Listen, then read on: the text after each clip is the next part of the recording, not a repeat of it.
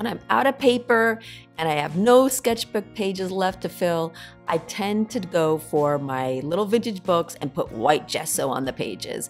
And it's just what I need, with a little touch of black ink and throwing in some dendrite prints and little touches of collage paper pieces, also inspired by some vintage typography and old vintage magazines and even graffiti I've seen around town, and also some homemade watercolors I've been working on recently. So all these are getting thrown in the mix today in this session. Not to mention the vibes of my turtle, which I just found recently. This poor little guy crossing the busy street here in my town that I live in.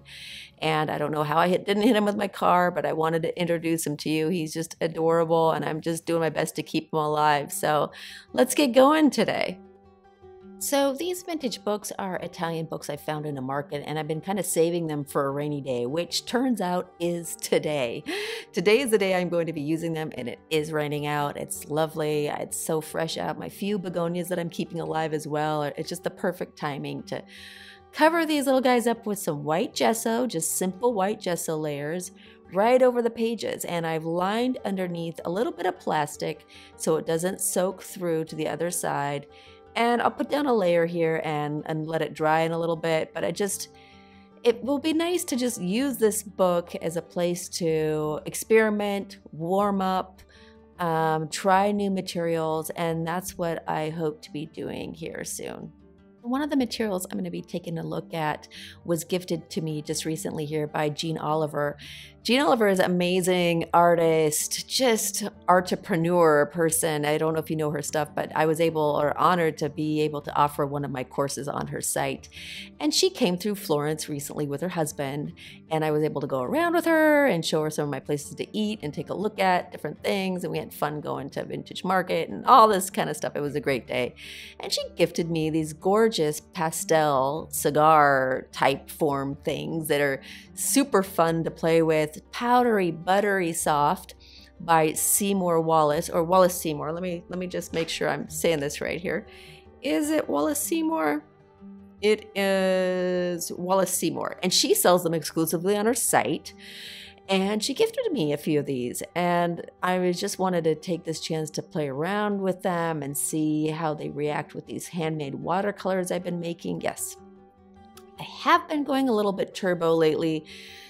Even though the universe says slow down, turtle mode, I am in rabbit mode where I'm kind of doing a million things all over the place. So I have been making handmade watercolors, and I just wanted to test them out today and see how they're going to react on these gesso pages, mixing them in with the graphite cigar sticks, and just have some fun with it and let myself make mistakes or whatever the heck that means. I don't even know. Just make a mess. Yeah, make a mess, basically, is what I was doing. A beautiful mess.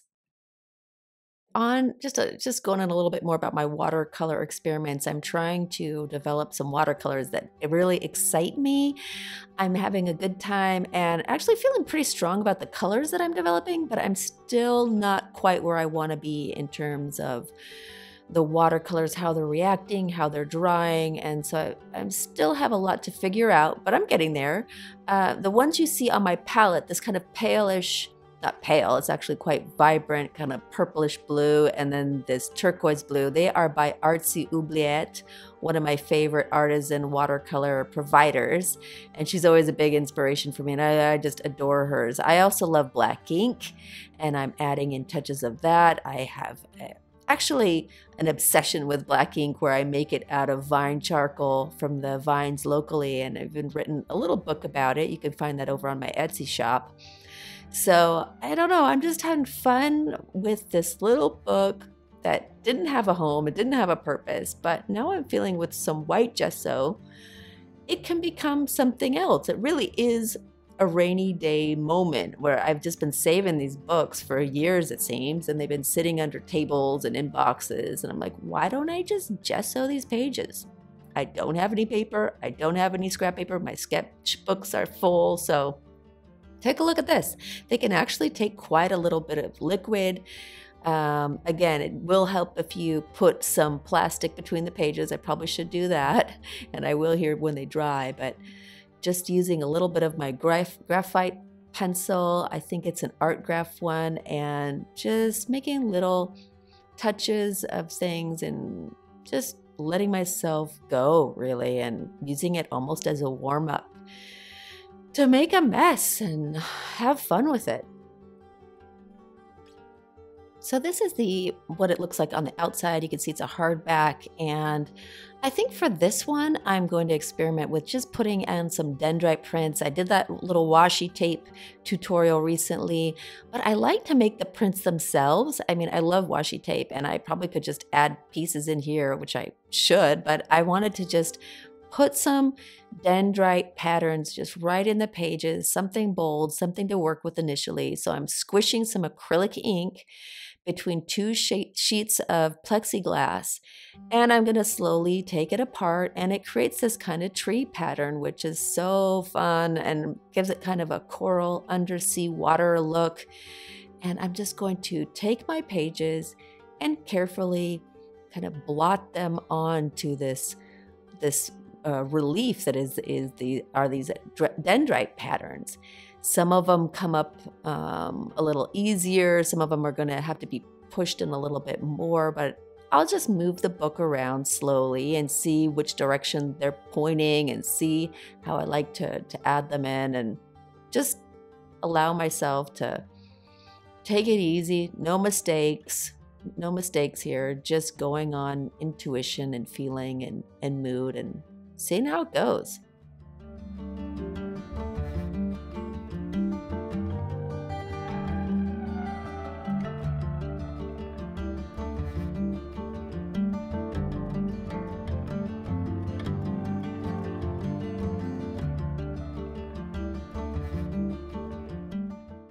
I'm also going to take advantage of the fact that I have this acrylic ink dendrite pattern right in front of me. I don't want to really waste this paint or this pattern because it's really nice, and I'm just going to press some onto some copy paper, just normal paper, and set it aside for maybe incorporating into these journals or using it in another project. But I do like to just take advantage and always pull a few extra prints if I have the chance.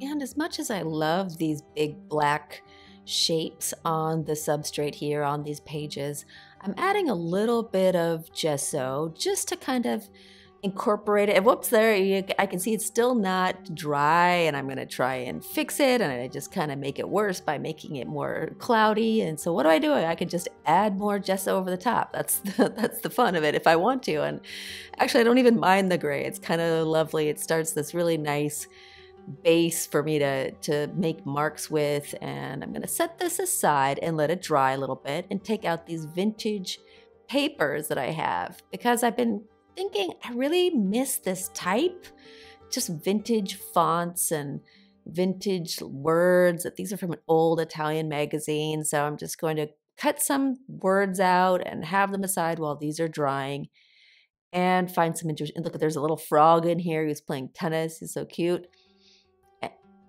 Anyway, I just love these vintage letters and fonts, and could be kind of fun to throw this in there as well. So I'm going to cut some of these shapes out and just set them aside with my other pieces. You can see over to the corner there, I have some Suminagashi prints set aside and some old dendrites that I had from another project that seem to kind of go well with these neutral colors.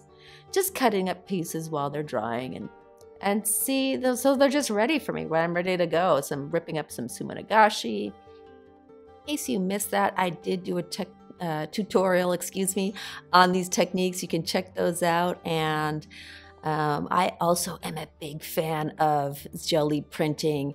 I love incorporating it with copper leaf and vintage papers and just making little patterns. So I'll be ripping up some of these today too, and just have them by my side just in case I think that I need these little elements tucked into this composition, and just something fun to play with.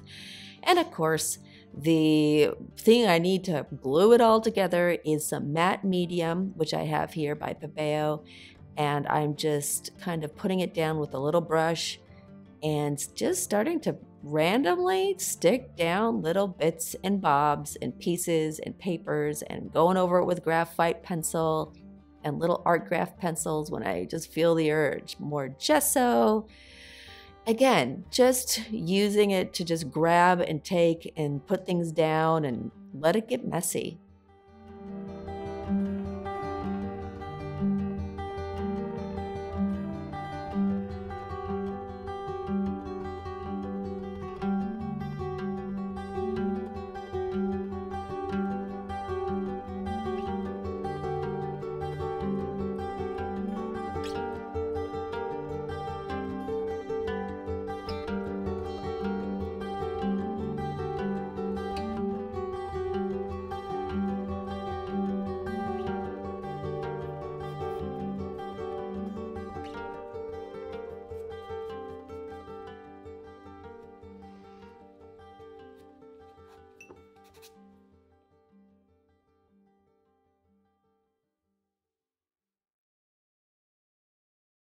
And while that one's drying, I'm just gonna pull out this other book because I did gesso 2 books, and it's just nice because you get in this flow, you know, and you just don't wanna stop. So I always try and have enough paper or sketchbook pages, or in this case, vintage book pages with gesso on them, ready for me, because just one page is not gonna be enough. Once I get the setup going, the flow going, I'm gonna wanna keep going and paint. And in this case today, I'm really diving in deep into these blacks and the black inks and the dendrite prints and just really enjoying myself.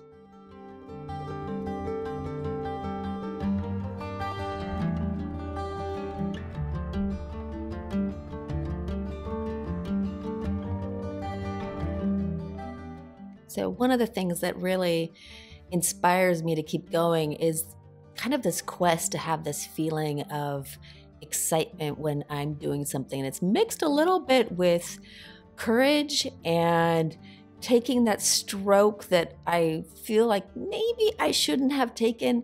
A lot of the times it doesn't turn out and it turns into a big mess. But sometimes you just get it right, and it just is kind of like this breakthrough moment. I mean, I wouldn't say I'm having one exactly right now, but it does kind of feel like I'm going in that direction with this black ink, and I'm just going to keep going with it and making a little bit bolder strokes, bigger strokes, because it feels good. It's like, oh my gosh, that's exciting. What can I do here? What can I add to keep that feeling going for me? So what I'm doing is just going with the flow and adding more black, because that's what I love. Of course, you can really overdo it with black pretty quickly, but I was discovering, and I am continuing to discovering how good it feels to make these big black bold marks, and even adding in some white gesso again, covering it up, getting it to mix a little bit. But again, it was going with this black that just kind of came out of nowhere, in the sense that I was just going to use little graphites and pencils and chalk, and then going in a direction that I wouldn't normally go, and it felt good. So that's a wonderful thing about these books, is that you got 150 pages. You can have a few breakthrough moments. And I'm not saying this was like, woo, genius or anything, but it just felt good. So of course I had to take my other one and add some more touches there. And I just thought, I'm going to go for this. I'm going to go for some bigger strokes and just see how it feels. And it felt so good. It was like, oh, dang, I needed to make a bigger shape there. And yes, that felt right. And it took some little strokes to get there. But eventually, like, taking a bigger stroke just felt so darn good.